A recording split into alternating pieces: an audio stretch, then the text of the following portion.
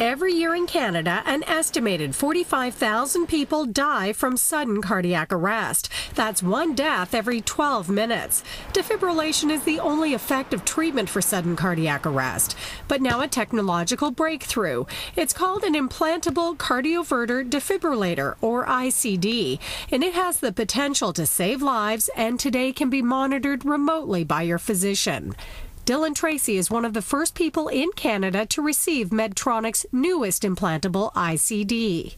The cardiac history in my family is quite a broad spectrum, my dad being the carrier of it, and through his family tree, unexplained deaths. The biggest benefit as a parent for having a child with an ICD, I think, is just having that security, knowing that wherever he is, whatever he's planning on doing with his life, that he'll be safe. The stopwatch-sized device alerts medical staff to any noticeable changes in the patient's condition or potential problems. Dr. Larry Stearns is a cardiologist in Victoria. Defibrillators have come a long way in 25 years. This new generation of defibrillator is actually the most automated device that we've ever developed. These devices can actually check themselves on a daily basis. They also monitor for any heart rhythm problems and store everything in a log. The ICD implant procedure is actually a very straightforward procedure. Small incisions made in the shoulder through which the device and the wires leading to the heart are placed.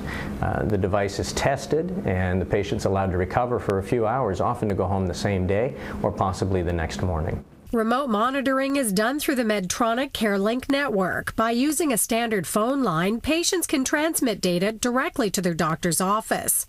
Dr. Richard Hooper is Dylan's clinic doctor in his hometown of Kelowna, BC. Using CareLink, we of course can communicate with the patient at home and the patient with us, and that way we can be reassured, as can the patient, as often as the information is transmitted, that it is working properly. So the important thing for a patient like Dylan is that this can be done at home.